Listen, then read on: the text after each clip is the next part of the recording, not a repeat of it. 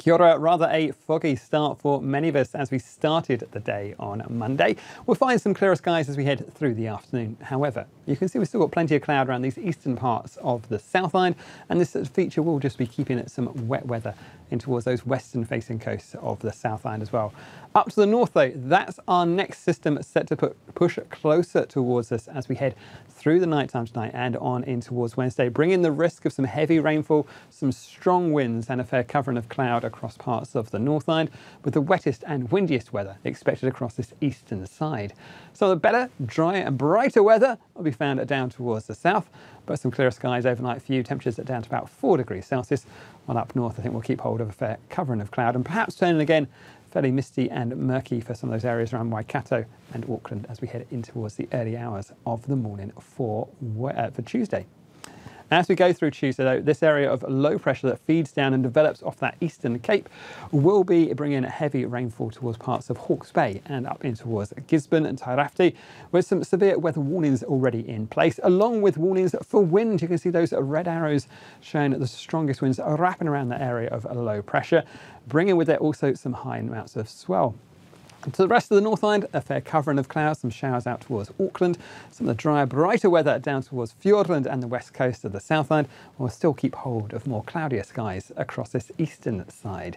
But it is a fairly unsettled story, especially across that eastern side of the North Island. Heavy rainfall warnings in place for those areas north of State Highway 5 in Hawke's Bay, up in towards about the Tolaga Bay Way in Tairāwhiti. Heavy rainfall warnings for you with watches either side from 9 AM on Tuesday through to 9 PM on Wednesday. Also, there's that warning for strong winds with gusts around about 120 kilometres an hour, not out of the question, around places like the Wairua district, Mahia, and up in towards Tairāwhiti as well for later in the day on Tuesday, 4 PM on Tuesday through till 10 AM on Wednesday, plus that risk of easterly swells and high tides. So really well worth taking a close eye on the forecast over the next few days, particularly Tuesday night and into Wednesday. For the North Island, again, perhaps a little bit of early morning mist and murk around places like Auckland and Waikato, but you can see this cloud piles in towards this eastern side of the region, and we'll keep hold of that wet weather. That rain feeds in on towards the eastern side of the country, runs up in towards the ranges with some heavy falls to watch out for. You can see out towards the west there's some showers, but generally drier conditions through here with the heaviest rainfall expected about that Wairua district up in towards the ranges through here. As we go through the daytime on Tuesday in towards Wednesday, we could find as much as 120 to 150 millimetres of rainfall across some of those higher parts of the Wairua district. So a fairly unsettled story there. Keep an eye on those severe weather watches. You can find down towards the likes of, say, Wellington, a bit more cloud and some showers pushing through to you, and just the odd shower up towards Auckland as well. Fairly academic. Here are our temperatures as we go through the daytime on Tuesday. Highs around about 16 degrees Celsius across those northern parts, 13s and 14s down towards the south. On the South Island, again, we'll find it's a rather cloudy start, some showers around that western coast, and I think we'll always keep hold of a fair covering of cloud and some patchy rain or drizzle around this eastern side.